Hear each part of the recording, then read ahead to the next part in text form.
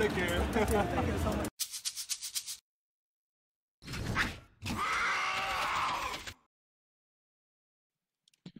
Well, here we are again, and I have my lovely friend and competitor, Mysterious River, formerly known as the Holy Emperor, as well as Red Lightning back in the arcade days. How you doing, man? I'm good. Thank you for having this interview with me, Drax. No, it's a pleasure. So for those who don't know you, just give us an introduction about yourself and what you represent. Sure. Let's talk about my Tekken gaming history. So my very first serious Tekken was Tekken 5 DR. And back in the days, I used to go to the arcades on Queen Street. So they were eFuns and Time Zone. I guess my friend Richard, aka AMS, he was a Feng main. I'm not sure if he still plays, but I think he still plays online. But he just doesn't go to any off thing anymore. He was the one that introduced me to the arcade scene, and I guess I've always been quite competitive ever since I started going to the arcades, because back in those days you had to pay like $1 or sometimes even $2 to play a game. And since nobody wanted to lose, so we were all very competitive, and most of us were still like I was going to high school and then later on university, and you know, I met a lot of the veteran players such as Thomas, aka Abuji, Jamie, Zazob, and Vince, and Coldfire, etc. And they were all kind of like going to university at the time, so nobody was like earning a lot of money, so everyone was very competitive. But in terms of going to competitions, I started going to competitions during Tekken 6 BR, especially because that's when Time Zone started organizing a lot of domestic and even international events. So I wasn't, even though back in the days I wasn't like the top players, because back in the days we had like what I call them the three kingdoms. So basically the three best players in New Zealand. They were BG, Thomas, and Zazo, so Jamie. Yeah. But I was always kind of in that top 8, top 10-ish, you know what I mean? So I was there, but not quite there yet. But during Tekken Tag 2 era, I think the arcade kind of started dying because console kind of got released very early on. And the Time Zone machines, the arcade machines didn't update properly, and it had a very strange kind of arcade stick. Like it was longer than the normal one, so they wasn't comfortable to use. And the screens were kind of laggy as well. So everyone kind of stopped going to the arcades, like the old school players from my era. And then I guess because people, started working and everything. But I continued to play like by going to my friend's house on the weekend. Like I used to go to Chikake's house, so aka Cookie Cutter, together with Sevio and Thomas almost every weekend. So we had this kind of private session, and that's how I kind of like still maintain a level of competitiveness, if you will. Yeah. Then I kind of stopped for about one and a half, maybe 2 years, because of my personal reasons.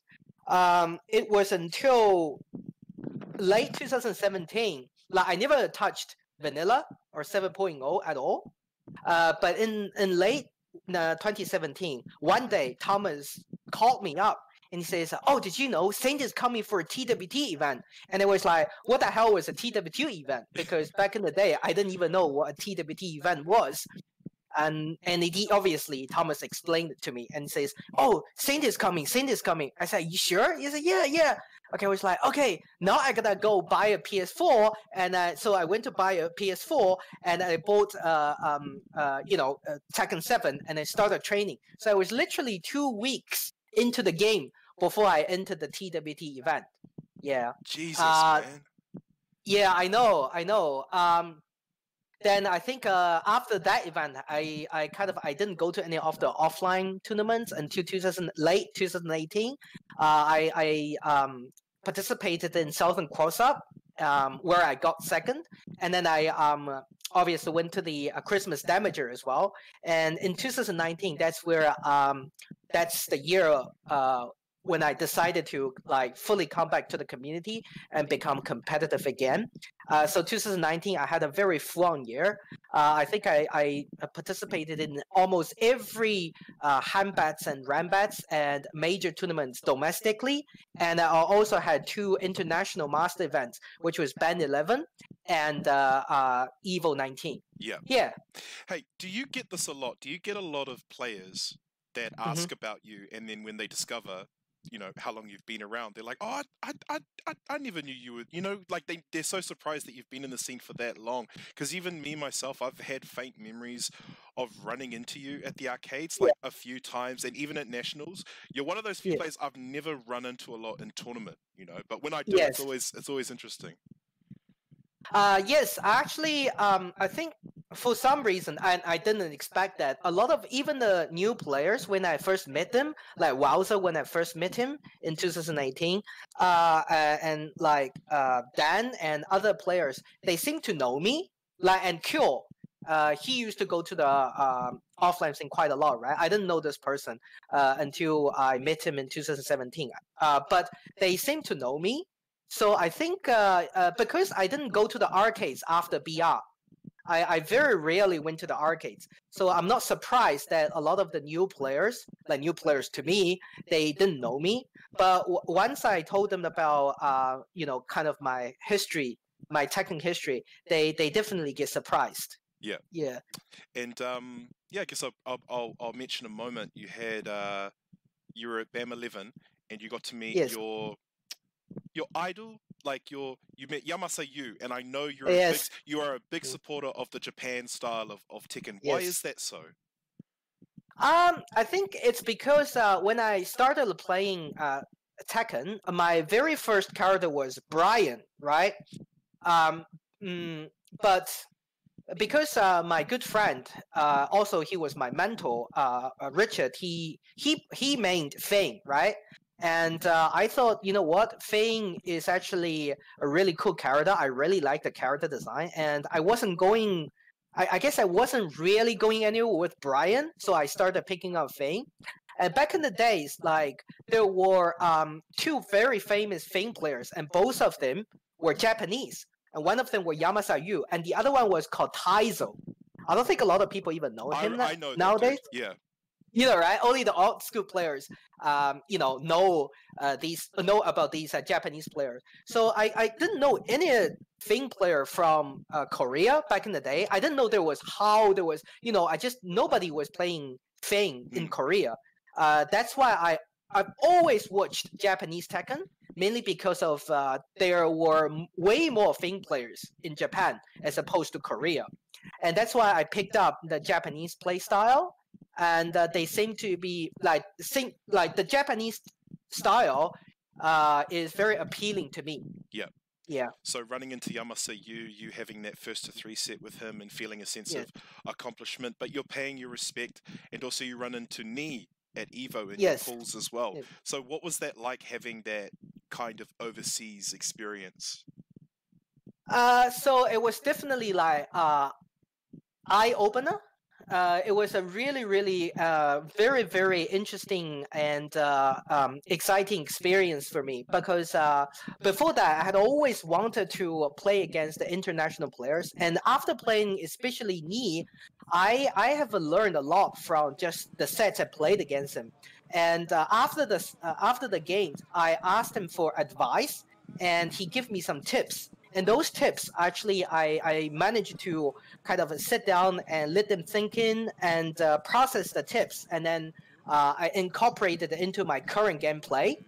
So, and after playing the international players, I realized what was a lack in my gameplay, and what are some of the things I needed to improve in my gameplay. For example, spacing, or according to Ni, space control, be more patient, and things like that. Yeah. So it was definitely good experience, and I would recommend anyone who takes Tekken very seriously to like maybe go to at least one international event where they will be able to play against the top players from overseas. Yeah. It will definitely help them to improve. and help them to develop more concepts that we might not be able to develop just in New Zealand. Yeah, I've had this talk with a few other players, the Evo experience, how you need a lot of patience and endurance, because it's not like any locals that we have where you can just find a free toilet or a free, you know what I mean? Like go to a free cafe, go to a cafe with space to have a bottle of water. Like it's very hard, I've been told. Yes, it was definitely something that I had to endure because at Evo, so fortunately I was actually the last man of standing. So because I survived many rounds, and by the time I played against B-kun from Japan, which was my last game because I lost to him. I was totally exhausted because you couldn't bring your own food and water into the venue because they had very strict security measures. All right, they would check your bags, and if you had a bottle of water, they would ask you to toss the water out. And you can bring the empty. You could bring the empty bottle in, but you couldn't bring any water or food into the venue. So you had to line up, and it was a massive line to use the fountain, the water fountain, and you had to line up again, a massive queue to buy food. So by the time I think I got to my last game, I had already been in the venue for more than 8 hours without any proper food and just a little bit of water. Yeah. Jesus, so man. I know. So it was a bit about not just about your brain, but it was also about your physical strength and your endurance. Yeah, I see. What were some of the matches that you got to watch and experience that unfortunately didn't get shown on stream? Because I heard there were some really cool matchups, man.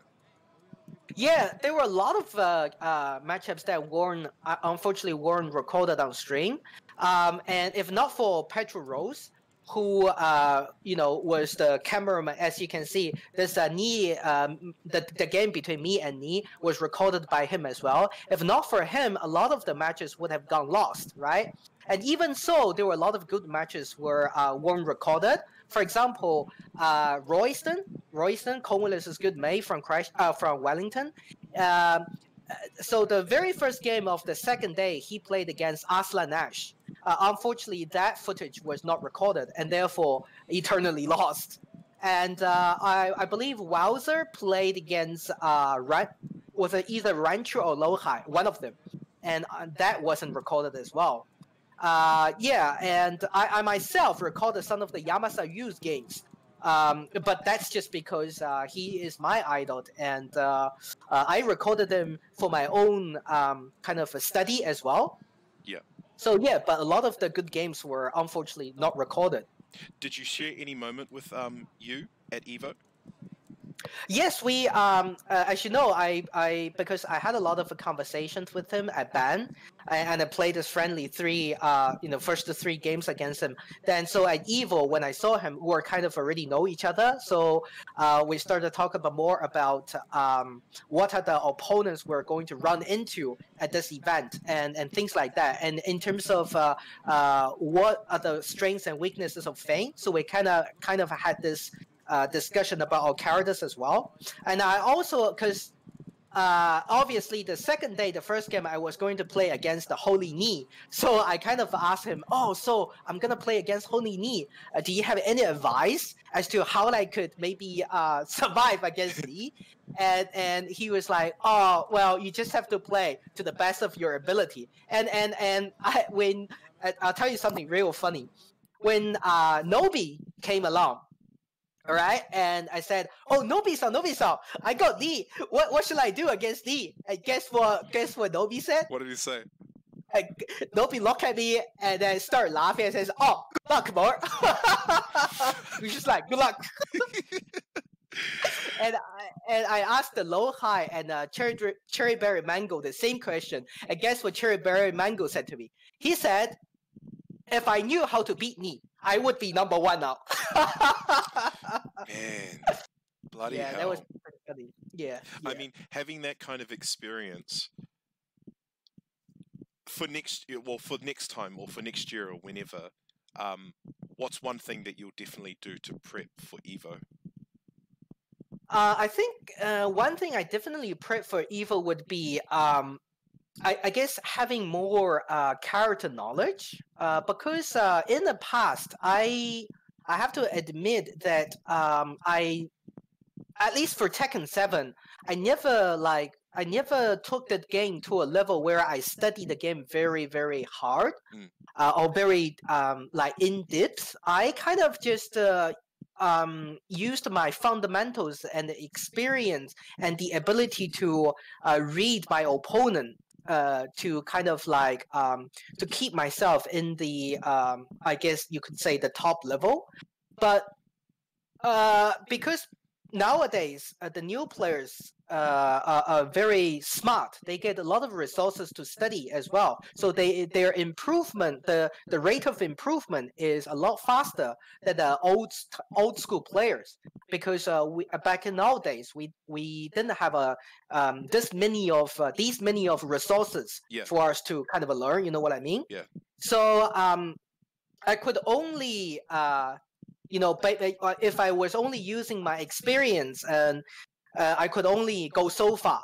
Yeah. So after Evo, I think that I learned that I need to have more character knowledge. I need to have a more in-depth knowledge about the Tekken 7 system in the game itself, rather than just use my previous experience, my legacy fundamental skills, and my ability to read my opponent.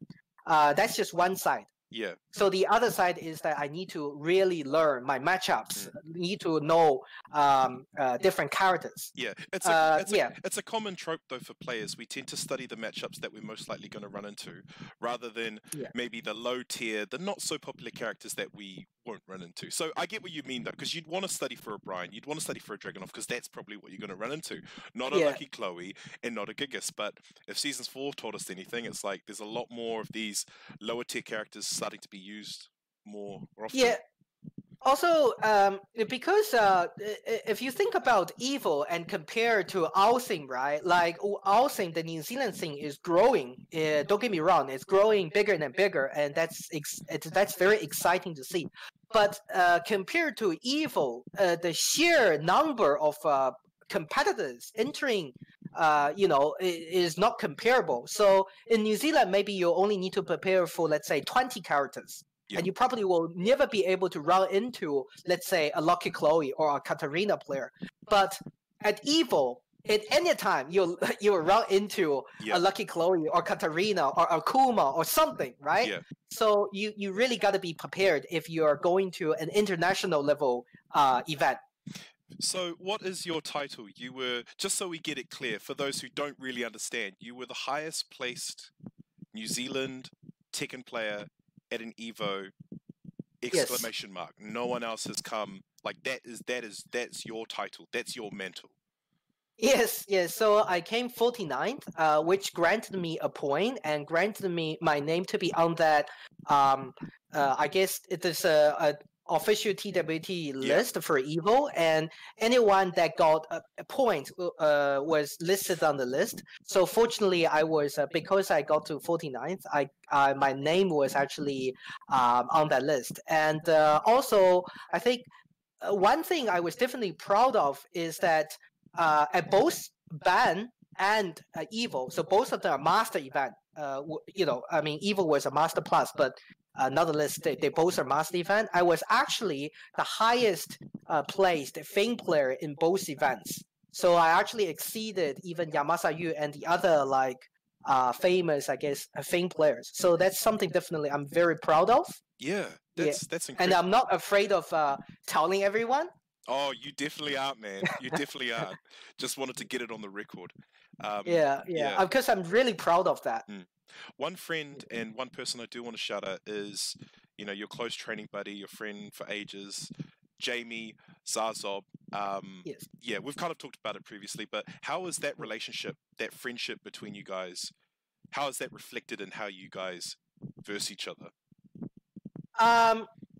So I've known Jamie for a very long time, like since DR, right? Like Tekken 5 DR. but I think I didn't really got to know him until like 2019. That's where I started really getting to know him, and mainly because I came back to the same, and then me, Jamie, and Wowza, we down to Hamilton for handbats and went together to rambats all the time. Like almost every week, we were kind of training together, competing against each other. Yeah, so Jamie is a very, very solid player, good fundamentals, and he knows about the game a lot, right? He has a lot of knowledge and matchup knowledge, and just a lot of knowledge in the game. So playing against him every week definitely helped me in terms of learning, especially like Julia and some fundamentals about the game. Does his Julia frustrate you at all?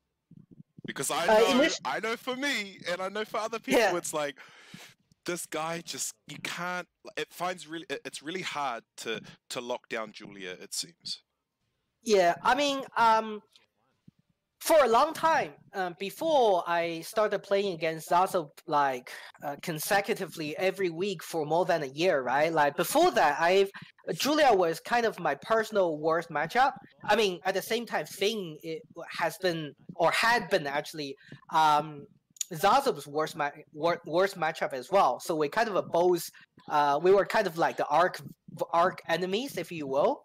So yeah, for a long time, definitely. I think my win ratio against Zazo is almost 50-50, with me having like a little bit of edge. So it really just depends on the day when it comes to tournament against Zazo. And yeah, and from him I learned a lot about Julia. But initially, when Julia just came out, for a long time, for at least like 2 months or so, I was very frustrated at playing against his Julia. Yeah, but after this a long kind of time playing against Zazo, I think Julia has become one of my most comfortable matchup. I'm very confidently I can play against Zazo. I can play against most of the Julia players quite comfortably now. Yeah. Does Feng's evasiveness really help in that Julia matchup, or is it barely a factor? Unfortunately, I don't feel that Feng's evasiveness is really good against Julia, because in my opinion, and a lot of people misunderstands Feng as a character, like misunderstands what would be his best style. But in my opinion, Feng is best played in a defensive aggressive way. But this defensive aggressive way means if a character can break that space control easily, then it'll be very hard for Feng. Okay, because Feng has very long arms and good keep out tools, like forward, fall back. But if a character can just break through that defense and keep out mechanism easily, then it'll be quite hard for Feng. Julia with a party crusher, the lash and arrow, etc., like those are leaping forward attacking moves. And Julia is actually basically a very aggressive character. No matter how you want to play Julia, Julia benefits the most when played aggressively and when playing a mix-up kind of style, in my opinion. So in this way, she can break Feng's defense and keep out very easily. Feng does have certain tools to keep her in check. For example, after Party Crusher, which is -2, Feng can always use back 4 to option select most of Julia's options. But then again, Julia has other options. For example, she could do 4-4-1-4, so Power Crusher into the 4. So this is where the mind game starts. So yeah, I don't think it benefits Feng, but it's not like it's an unbeatable matchup. No, I see. And I mean, if you could say that Jamie Zazob is New Zealand's Julia, which is a fair call. You would yes, be New definitely. Zealand's Feng. We were talking about mantles before. How much pride do you take in being the Feng of New Zealand?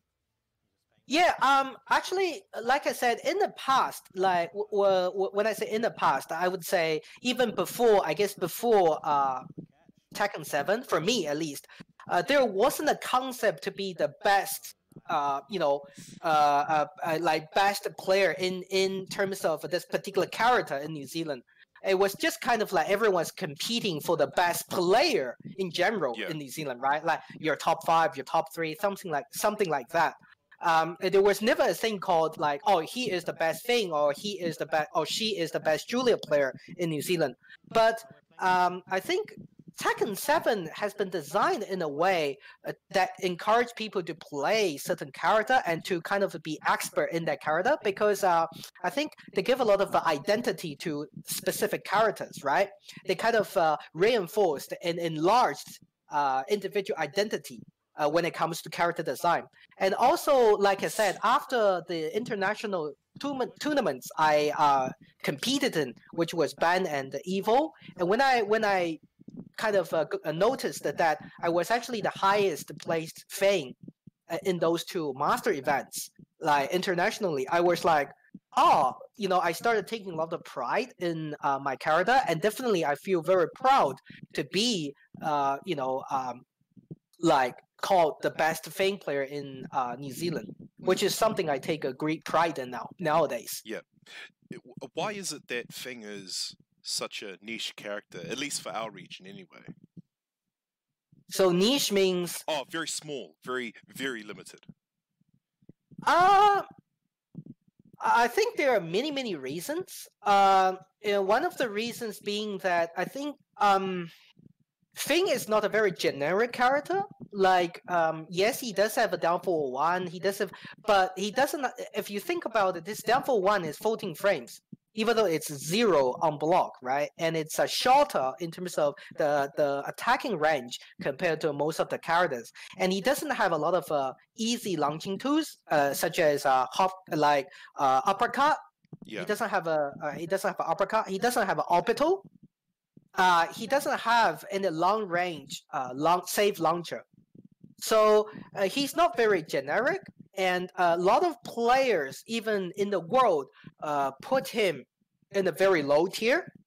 Like even in Season 3, I think it's widely agreed that he was in the lowest tier, which is like the D tier, right? Bottom 10 or bottom 15. And even in Season 4, with the current buffs, I think the Japanese players, they still put him in the C tier. So he's still kind of put in the bottom 15. Yeah. I think this might also be one of the reasons why not a lot of people play this character, just because he's very different, not very generic. At the same time, maybe a bit difficult to play, and also at a competitive level, maybe you can't just pick up this character and be able to be like really, really, really strong with this character. Yeah. He's not. And no offense to Fakrum and Leroy players. I play Leroy myself, but he's not a Leroy or Fakrum. Yeah, so he doesn't have that explosiveness. I know what you mean. Yeah. No, yeah. It actually takes a lot of years and years of experience for you to be able to use every tool he has to achieve something that maybe a good character can do within 5 moves. Yeah. Well, since I've mentioned that explosiveness, we've just had Christmas Damager, so we've had the team tournaments. First to ones, very explosive. Yeah, how does Feng do in a first to one setting, man? Well, I guess it depends on how you play. Like in the first to one settings, obviously, characters do play into a factor, but I think it also depends on how you play. Generally speaking, my style is not very good in short sets because I need to basically understand how my opponent plays, then be able to like kind of defeat my opponent. So in the short sets, like especially first to one, I'm always kind of worried or scared or not so confident. But I think in saying that, I still did quite well in this first to one. I'm quite happy of what I did. But Feng as a character, I wouldn't say he's super good in first to one. Again, like in the first to one, I think a character with a lot of big moves that deals with a lot of damage and relatively safe would be a good character, such as Leroy, Fakrum, even Brian. But with Feng, he is actually quite like if you think about it, a lot of his moves is very low return with pretty big risks. Yep. So I wouldn't put him in I wouldn't say that he's a good character in first to one. Yeah. So tell me about tell me about how you did in the team tournament. Who was in your team, and what was your objective for that day? My teammates were me, Wowzer, and Honor Bless, who is my basically my student. I'm officially mentoring him. My goal, well, we didn't really have a goal, but obviously, I said that on my Twitter, everything. I said that I would like to, come first, because in 2018 and 2019, my team, consecutively came first. So obviously, I wanted to have, the ultimate goal is to maintain that tradition. But realistically speaking, we just wanted to do the best we could. Yeah. Okay. Yeah, interesting team. It was Feng, Kunimitsu, now that Wowzer's not playing Alisa, and Geese. Yes. But it was a fun. How did you feel that was as a wrap up for 2020? Oh, it was great fun. I mean, nationals, this year's nationals, we had about 110 people, maybe at most 110, 120. And this Christmas damager, we had 80 people in that bar.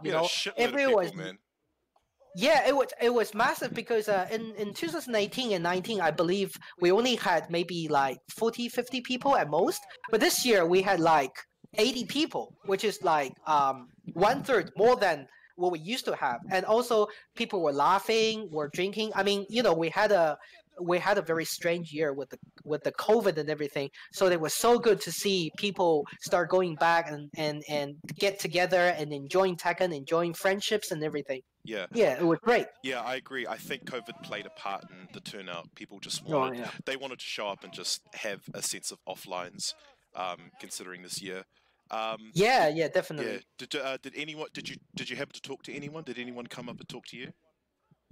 I think I managed to catch up with a lot of friends, that I hadn't seen for a while. For example, I talked to Jimmy, and I talked to David, and I also met someone I never met before, like Faye. For example, I knew him from online, but I don't think I ever met him before. So I got to know him as well. I got to meet him. And Tiny Josh, I hadn't seen him for a while until the Christmas Damager. So yeah, definitely. I think the real hero of that night was that guy on stream right now with you. It's Maki Mutt from Tag 2 Days, or Fickle Tinkers. He had a diehard friend in the back just yelling, "Go Mark!" And even you and me were like, "Who the hell is that guy?" Yeah, Makima, I've known him since Tekken Tag 2. We used to play online a bit. I mean, back in the day, the internet wasn't very good. The net code, everything was bad, but we still kind of like played quite a bit. That's how I got to know him. Yeah, he's a very interesting, he's a funny dude. He's a cool guy, just very fun to be with and to play against as well. And he would never retreat from, he would consistently playing you. Doesn't matter win or lose. So that's another thing. Oh, that's good, man. That's the kind of player you want to always have sets with. Yeah, exactly. So now I'll bring it back to you hosted an exhibition series at your house. Yes. You chose a select number of players, and it was really great. You tried to put a level of production to it. Yeah. What inspired you to run that exhibition series? So about the exhibition series, so first of all, during the very end of season 3, as we know that the world was in the lockdown. New Zealand was in a better place, but we still didn't have a lot of offlines going on. Due to COVID. But Naimakan Bandai, they kind of they organized the international online exhibition series, right? Which includes Australia, America, and Europe. But New Zealand, we're a very small nation with a small population. Therefore, we've always been kind of left out of these big international events in terms of Tekken. So I thought, okay, we're left out, but that's okay. we can organize one ourselves, you know. So I had a conversation with a lot of my friends, like, you know, yourself, Jamie, 305, Yumi, etc. And they were all very keen. They were all excited about the idea. So I thought, okay, let's go, let's do it. Initially, it was planned to be released like right before season 4 kicks in, you know, right before season 3 ends. But you know, unfortunately, everyone wasn't available. So, but actually, it was good considering that it was the very first exhibition of season 4, right? Yeah. So I think it was a big success. And in terms of production value, I put some effort into it because I want the exhibition to look more very professional, and you know, it'll be good for the viewers. The viewers will be able to watch the exhibition and go like, oh, this is some higher quality stuff. So I did exactly the format, like interview the players and etc. Yeah. And yeah. Sorry, no, you go, man. Oh no, I just thinking that also. Another reason for doing this is because, you know, we have a lot of new players, such as good new players such as Yumi, 305, and you know, Honor Bless, for example. They're very willing to learn and they're showing a lot of potentials. But I guess because they're new, a lot of people still don't really know about them.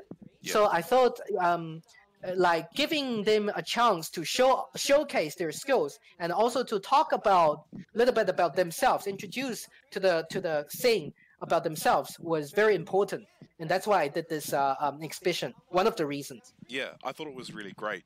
You know, you did the interviews at the beginning, and then you interviewed the winner at the end. What's one thing you would do new for the next time? New for the next time. Maybe I was thinking of you know, maybe having a boss or something, having a hidden boss. Oh, Maybe yeah, you know what I mean. Like that was quite interesting, and I thought I would like to maybe invite a hidden boss for the next exhibition. That's something new. You could be the boss. Yeah, but I want someone who is kind of good, but at the same time maybe less exposed to the thing to be the boss. Yep.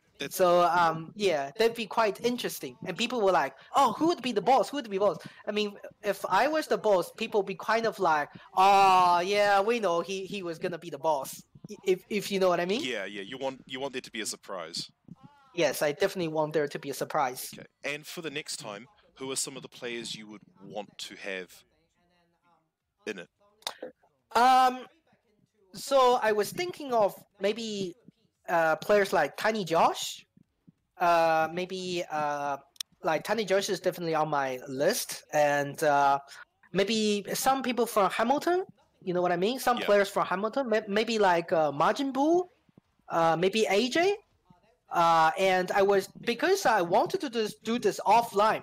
If it was online, I would definitely invite Shredder, Axie, Flawless, for example, from Christchurch.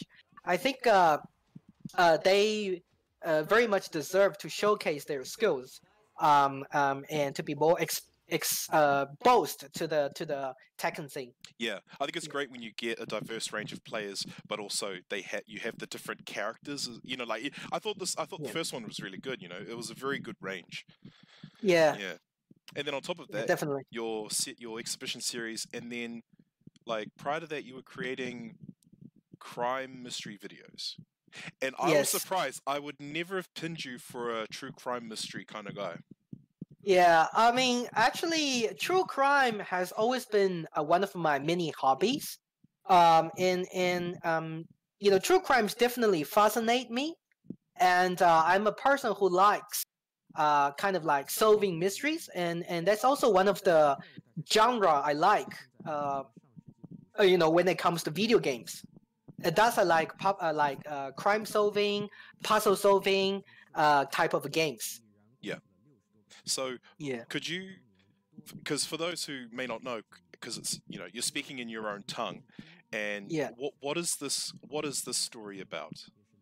So this is the very first couple of crime series I did, and this one is called in English. It's called The Boy in the Box.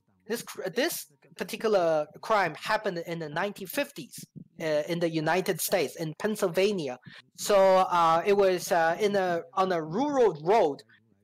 Someone discovered a box, and inside the box, a little boy, maybe was around about 4 or 5 years old, was lying in. And so they reported to the police, and the police subsequently started investigating the crime. Unfortunately, even after 3 generations of police investigation, like they still couldn't find the killer, and the killer is presumably dead because it's already been like 50, 60 years, 70 years now. Yeah, so that's basically a very, very brief introduction of the crime of this series. Yeah. How many days or how many weeks, like how much time do you put into research into creating these videos?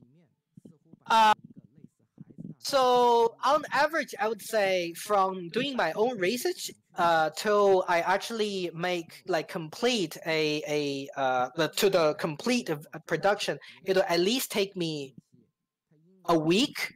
So so when I do my research, first I will find other content creators who obviously did the same story, or listen to what they have to present. And then after that, I will start doing a bit of research myself. Going to first I do a Google search, do Wikipedia search. Then I also, because I work at AUT, so I have access to different databases. So I would always try to use databases to look for anything like maybe was not discovered by other content creators, or something maybe new. Maybe there's new lead to the case, or maybe there's some new development in the case. I will try to put these into my video. So I'm trying to be entertaining at the same time presenting as much facts as possible. Yeah, it's interesting because the framework is already there. You're stating facts and going with the info that you discover, but then it's not really something that, in terms of being spontaneous and like there's like it's solely driven by facts. Like in terms of the limited creativity, because you can't you can't half-ass anything. You're going solely on facts. So how much creativity, how much of it do you get out of these videos? I think the creativity is actually still a big part of it. Like I know it's not because it's non-fictional. It's not a fiction, so you can't just create things that's not based on facts. You know what I mean? But I think the creativity comes in 2 ways. One, while creating the videos, you have to learn the software, right? You have to also visually presenting to the viewers differently. Like sometimes you need to slowly start with a small picture, and then slowly enlarge the picture so that people can have a visual effect of the video, not just some screenshots. That's one of the creativity, and I think creativity comes in another way. Like you can make assumptions yourself. Like you can be very clear that okay, I think this is my assumption of this case. You can make some assumptions. The assumptions doesn't need to be based on 100% facts. It can be based on logic. It could be based on anything, right? As long as it's reasonable. I think that's where the creativity comes in. So yes, on the one hand, it's a fiction and it's non-fictional, but on the other hand, there's still some creativity within this boundary and framework. If people are curious, where do they find these videos? Like my videos? Yeah. Yeah, they can go to my YouTube channel, or if they speak Chinese, obviously because I made it in Chinese, so it's mainly targeted to Chinese audience. And that is because I think a lot of the original cases were only presented in English. So these are very good mysteries, So I think it's the Chinese speakers who don't understand English, should be able to watch them and get to know these cases as well. And that's why I'm doing it. So they can go to my Bilibili, which is a kind of a Chinese equivalent of YouTube. They can watch it from there as well. Yeah, I heard it got some really good views and people were really wanting more episodes. And I know you were like you were having this talk with me about the content creation. Like as soon as you put one out there, they immediately want the next one. Yeah, I mean, I take it as a compliment because that means they really enjoy and they like the stuff that I put on my channel, right? But at the same time, it can sometimes be frustrating because no matter how much you want to satisfy your viewers, because there's so many viewers, right? And everyone holds different opinion. So at the end of the day, you just kind of have to go with your own heart and go with your own philosophy, your own concept. Yeah. And if people like it, that's great. And if there's some people that don't like it, I mean, I'll try my best to fix things for them. But at the end of the day, sometimes you have to be the one to make a decision. Yeah. So is this a series that you're continuing, or are you taking a break? I'm just taking a little break because right now I want to focus more on Tekken because of Tekken 7 Season 4 coming out. And also because I think now that I have finally got my stream setups and I learned how to learn to streaming. Yep. So I wanted to stream Tekken a bit more. And so I call it my last crime series was the season finale, right? Maybe in the future I'll create some more, but change the way I present my crime series. Yeah, no, it's great. It's really good to see that you're streaming. I never thought I'd see you stream, but yeah, streaming your games and you're doing like these little events, where you're challenging casuals for pieces of chocolate. You were also invited to an Australian, like it was an NZ Cross Australian event. It was for the Philippines typhoon relief. So who hit you up about that, and did they tell you anything else? Yeah, so Brahman was the one that organized this great charity exhibition, and he was the one that approached me. I had a funny feeling actually before he approached me. Like just out of the blue, one day Brahman texted me, and as soon as he texted me on Facebook, I was like, I think an exhibition is coming. I don't know why, but I just had the feeling. But obviously, I didn't know it was for charity. Initially I thought maybe this would be a season 4 Australia versus, because the Nitco was improved. You know what I mean? But when he told me that it was a charity event, I felt more like there was a responsibility to put on a good show and to kind of push that out to as many audience as possible. Because this is of very what's the term, noble cause, if you know what I mean. Yeah. So I felt that I also had the responsibility to put on a good show for those who were willing to contribute or to kindly support the Philippine to support the charity. Yeah. So when you found out your opponent was Harlem, did you know it was going to be a good show, or did you know you had to work on it? Oh, I definitely thought I had to work on it because Harlan, obviously being one of the best player and one of the, or maybe the best, even possibly the best Julia player in Australia. He's very strong, and also I played against him in ranked once, and my results against Harlan was always quite close. It was always kind of like 1-1-1-1 kind of ish. Yeah. So when Brahman told me that my opponent was going to be Harlan, I knew it was going to be a tough game, So, but at the same time, I was kind of like, oh, at least I'm comfortable against Julia as a character, and I kind of know how I kind of knew how Harlan played. If I never played against Harlan before, I would definitely be more scared. But since I knew how Harlan played, so I felt more comfortable against him, and I already had a plan before the exhibition. Okay, well, yeah. Tell me about that plan. How you were in the beginning, and then your journey throughout to the final set. Yeah. So from my experience against Harlan, and also from what other people like from the videos from the games he played against other people, I think Harlan likes to be on the aggressive side. You know what I mean? So to defeat an aggressive player, I think there are two ways. One, be more aggressive than them, or two, have very solid defense that you're able to block their punishable moves, right? So initially, I wanted to try the second approach, which is to have a very solid defense and try to kind of like block everything Harlan does. But I think on the day, I mean, the internet wasn't as good as I hoped, and I was very nervous. So was Harlan. So and you could tell like both of us were kind of dropping combos. They were trying to, you know what I mean, trying to assess each other. Yeah. So like he in the first two games, he like very easily broke my defense and kind of just like ran through me.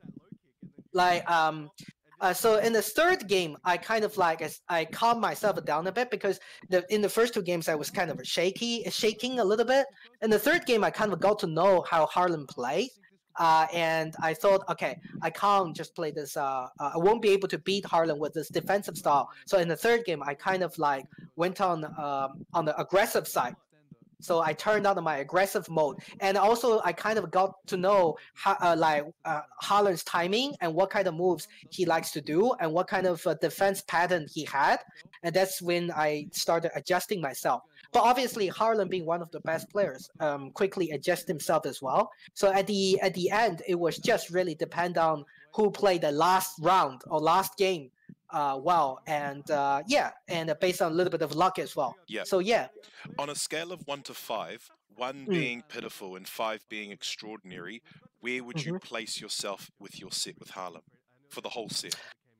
I would only place maybe a 6.5 or 7-ish, only because I think. Yeah, no, I said 1 to 5, but you went above. Okay, so you. Sorry. 1 to 5, not 1 to 10. Okay, 1 to 5, I would say maybe a 2.5 or 3. Yeah. Okay. Yeah. Yeah. The reason being, first of all, it was the internet quality wasn't as good. Like I said, I played against Harlan previously in ranked. The internet was actually better than the internet we had during our exhibition. I think mainly because I guess the control what do you call it, the control room or the control was using Wi-Fi. Yeah. So I think it was causing a bit of a lag. So I dropped a lot of combos, and Harlan dropped some combos as well. Wasn't as bad as mine, but he also dropped some combos. So and also I think a lot of the stuff I didn't punish properly. Like I missed some whiff punishment. I even missed a block punishment. Usually I don't whiff any. I don't miss any block punishment when I play against Julia, just because I'm so familiar with Julia. Thanks to Zazov and thanks to a lot of the Julia players online. But obviously during that exhibition, I also missed some of the block punishment. So I wasn't too happy about my own performance. And I think both of us, both me and Harlan, could have done better. Yeah.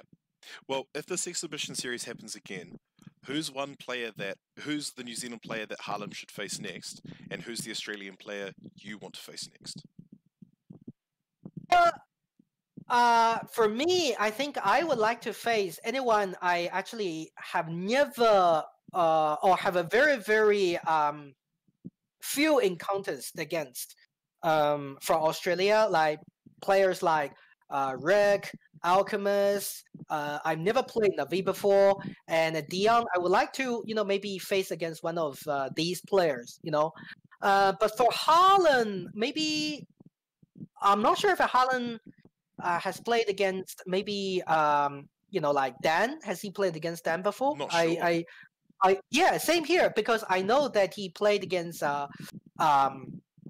he plays against Wowzer quite often, and I'm not sure if he plays against Dan often. I have personally never seen both of them play against each other, and maybe also if Zazov, decides to come back to the thing. I would like to see that mirror match, Yeah. or maybe against like new players, like rising stars, like maybe 305, or maybe even Neo. Yeah. Yeah, Neil would be a good one. Yeah. Yeah. Yeah, so it was you versus Harlem, Neil versus Looper. I was conflicted because I was like, Neil's my boy, but then Looper's playing my character. And then Yeah. the awesome 2v2 match with Naveed, Li Min, and obviously Huang Se and Wowzer. That was really good. Yeah. Yeah. Yeah. So is that like, in terms of if you were to run your own exhibition again, is that kind of the level you're aiming towards? Well, obviously, you want to have a very good level of players to showcase their skills, and it'll be very exciting for people to watch. And you want to always have some very good players to be in my exhibitions.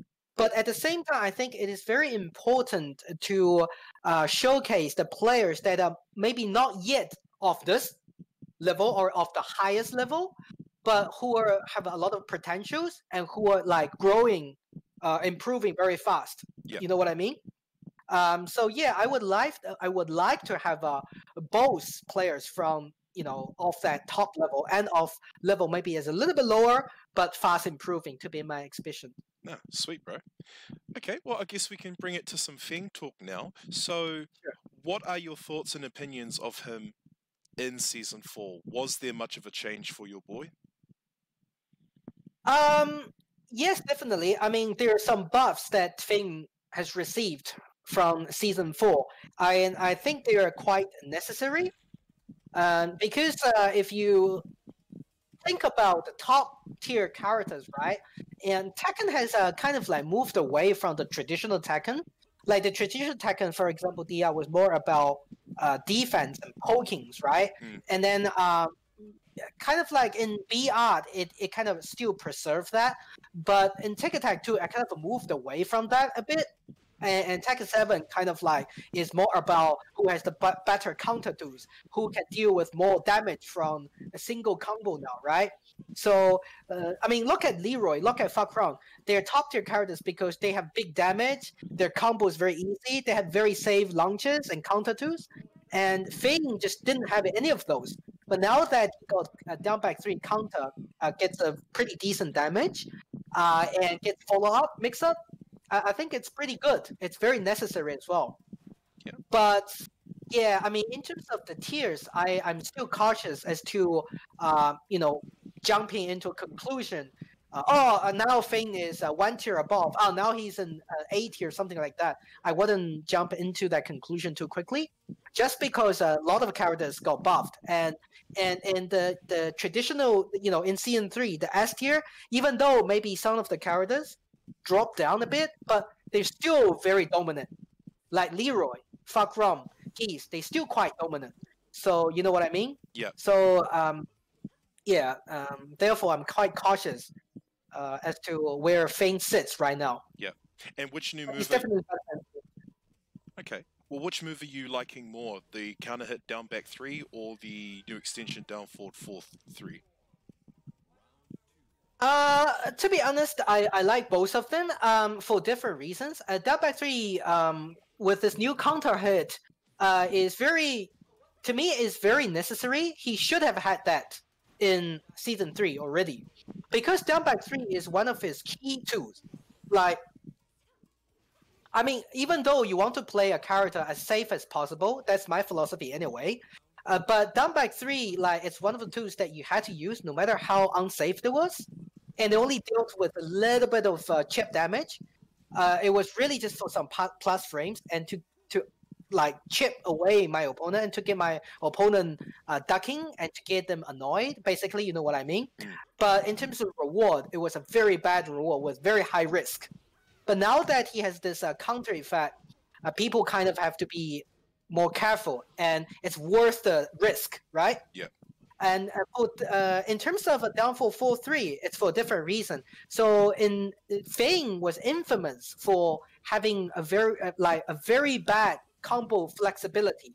So he only basically had 2 stable combos, and both of them didn't have a very good war carry. And even if even so, like it only had very low war splat. So a lot of times, like a lot of occasions, you couldn't get max war damage combo. But with this new tool, Downfall 4-3, it significantly improved his war carry ability and the stability in terms of war combo. So yeah. Okay. Yeah. What's one thing that you would change yourself if you had the power for Feng?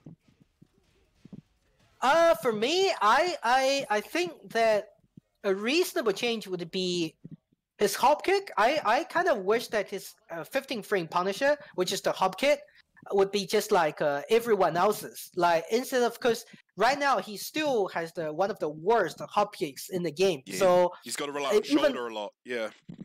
Yeah, so he like in season 3, like a lot of the minus 15 moves. For example, Julia's down forward 2-1, like the big launcher, 15 launcher. Like even if I block that, like a lot of times I couldn't punish it with hop kick. I had to use shoulder, or if I was fully ready, I have to do the difficult one, which is forward 4 back. That's the correct. Yeah. But like that one, you have to be like really, really fully ready. But your natural instinct is to hop kick, right? Initially. So I couldn't get the hop kick because of how short his hop kick was. So a lot of times I had to do shoulder, and Ling's back turn 3 is another example. Now that he has this downfall 4-3, you can always use downfall 4-3 to punish, but still it's not a launching punishment tool. Right? Yeah. So I would love to see they gave Feng a normal hop kick instead of a short one. Yeah. So do you see, or do you see the change from with Feng season 1 all the way to season 4? Are you have you come to terms with how he is, like in terms of his growth, or are you still kind of debating it in your mind?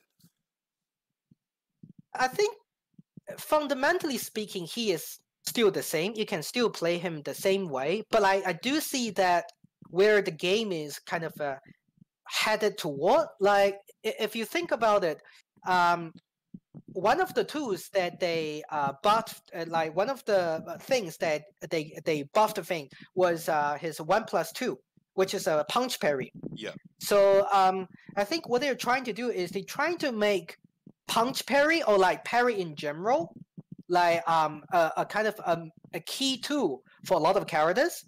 So Leroy, obviously, you need to use his parries. Asuka and Law, and I think they're trying to give a Feng a similar kind of game plan as well. So now you could do a lot of setup, a lot of save setups. After that, you can use a punch parry as a follow-up, right? So your opponent has to play the mind game whether I'm going to do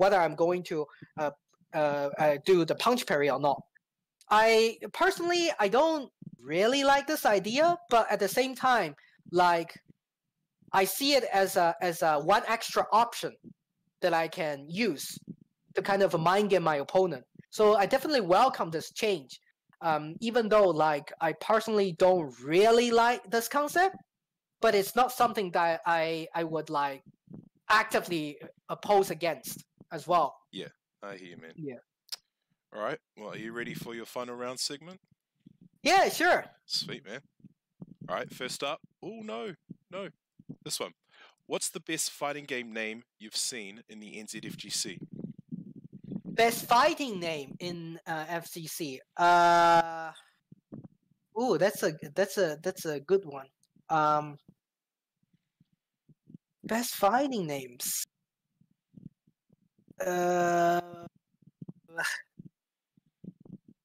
I guess the Holy Emperor. Oh, yourself. Okay, all right then, man. All right.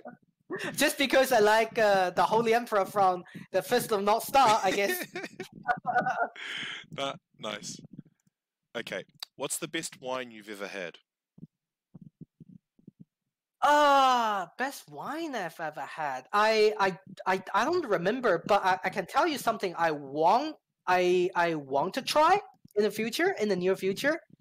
Yeah. So recently I came across a video showing, the very traditional old British style of drinking wine.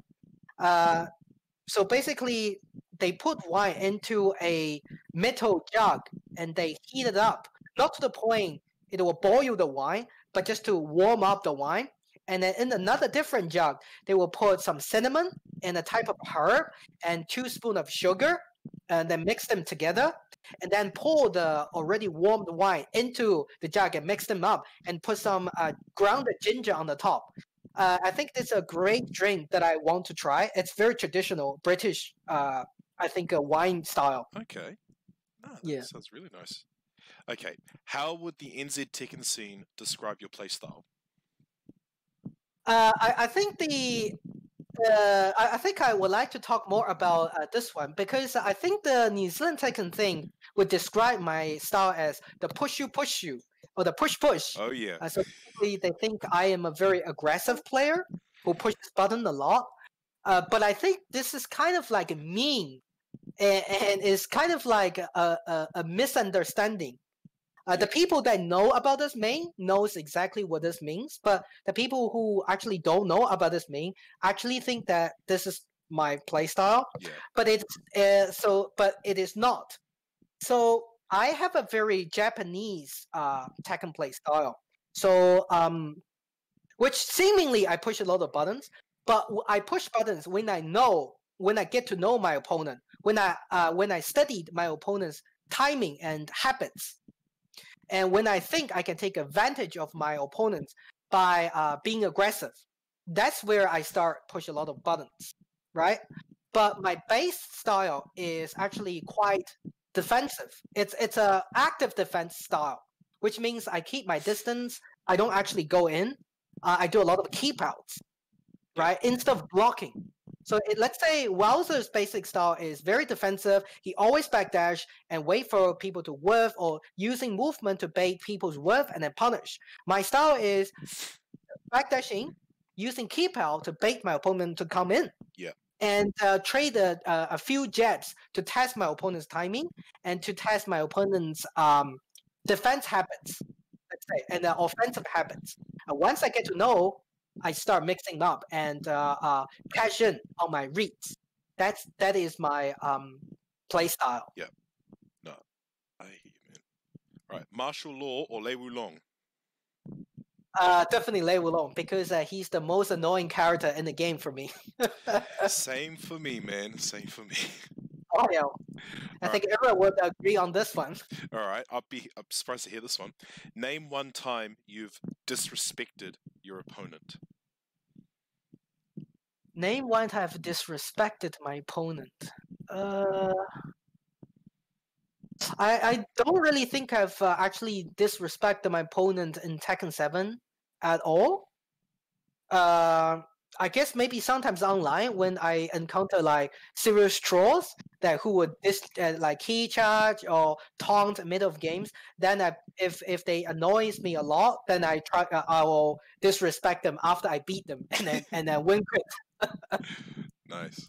All right. Should there be less or more Chinese martial arts styles in fighting games? Well, being a Chinese person myself, I would say that I'm biased on this one, but I think they should put more Chinese martial arts styles in fighting games. Why? Because there's still a lot of different Chinese martial arts styles that have not been put into fighting games yet. Tekken, for example, they still don't have the Prementis style. You know, in VR Fighter, they have this character that is the traditional Chinese Prementis style.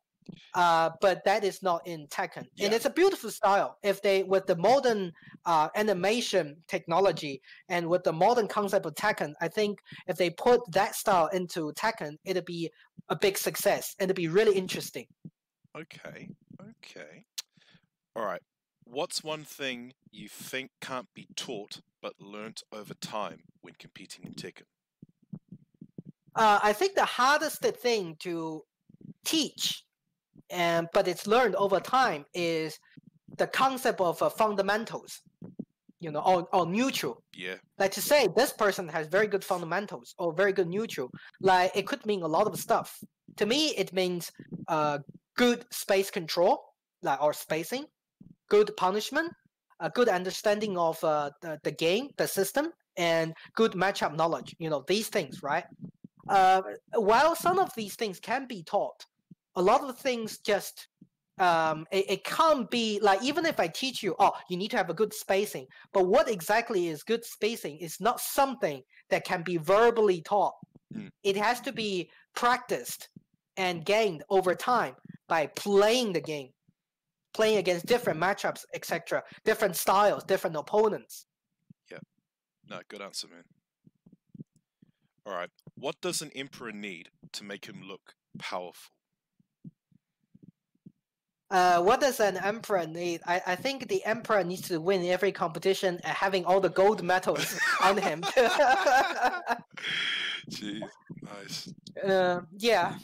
All right. And who is your waifu, Mysterious River? So that would be Claire Redfield in Resident Evil, and Julia in Tekken. I mean, I hate Julia so much before, but at the same time, I like her design. She'll definitely be my waifu. Wow. There's a hate and love relationship. A definite. And that's the best. Yeah, a definite love-hate relationship. Hey, thanks again, Mysterious River. No problem. Do you have any last words or shout-outs for your friends or family or the people who follow you? Yeah, I would like to say Merry Christmas and Happy New Year to NZFGC. I know that we have been through a very tough year, and in 2021, I know for a lot of us, it'll still be a bit of a challenge. You know what I mean? Like, but I want to say that let's be positive, and I hope like everyone will have a great 2021 and best luck to everyone.